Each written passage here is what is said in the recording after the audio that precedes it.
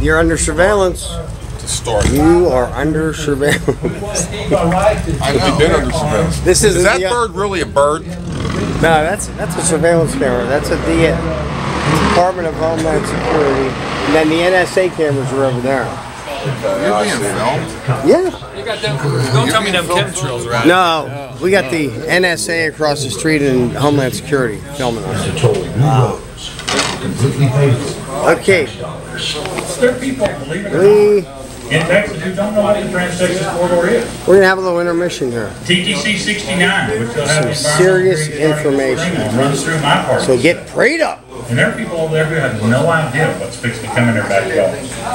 All right. An unelected state agent claimed that the agreement with the foreign company was even secret from the Texas legislature. Jim, we're gonna pause The truth came out so Hagan can speak. across the state, called for heads to roll. I'm gonna Centrist response. Sir Gary, I'm gonna put you on the camera. Make its first Gary, U.S. newspaper. I'm gonna put you on the camera. Every newspaper they bought was a No, just make sure if Hagan moves around. What's that? critical of the toll road plan. The cost of 40 or 50 newspapers is nothing compared to the profits that'll be made. Just phase one alone, the state toll road plan is estimated to raise more than $200 billion this one light is just not the first 15 years. And Texas is only a Okay, is it straight? We're going to be pausing. Hagan's going to be doing an extension on the citizens' grand jury from what he did a couple of weeks ago. The citizens' grand jury. Actually, it's not citizens. Yeah, don't say the people's grand jury, Okay. right?